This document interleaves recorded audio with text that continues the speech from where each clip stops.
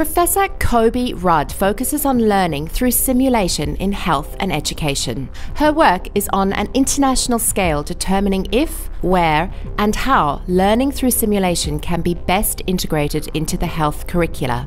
The primary aims of her research are to address the issues of discontent and frustration in the tertiary health education sector with the lack of quality clinical placements, and to improve the safety and quality of healthcare. One of the aspects of this research is to verify the competency of students when the clinical hours have been substituted by simulation learning. Isn't that what I just said? We've researched interventions in higher education, health professionals' development and clinical outcomes.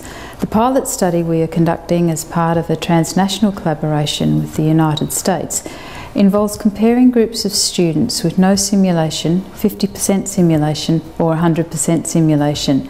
These pilot findings will be very important in the development of larger scale studies. Professor Rudd has built her fellowship and collaborative research network projects around working with colleagues within and beyond Australia, exploring how to best use simulated learning environments. The ECU Collaborative Network project I lead has attracted substantial funding which will allow us to develop a series of training videos based on simulation materials and test the impact and competency on professional development and clinical outcomes. The project will help improve interprofessional practice and collaboration among health professionals. Under this Collaborative Research Network program, which is a $17.87 million investment, this sub-project team partners with the University of Queensland, the University of Melbourne and the University of Western Australia. In that partnership program, we will develop evidence-based models of healthcare. We will do research on experiential learning,